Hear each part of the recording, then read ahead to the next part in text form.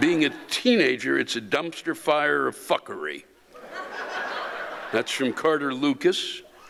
You're absolutely right, Carter. And well put. No, you really are fucked.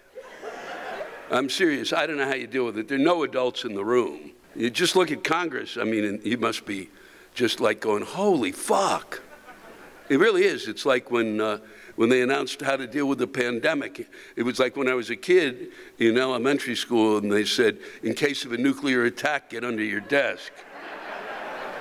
And I said, why? And they said, because you'll burn faster. I really wish you nothing but the best, Carter. I think this too shall pass, and I think in the end, your generation will be better off for it and more empathetic because of it, and you may be better adults. God, I hope so.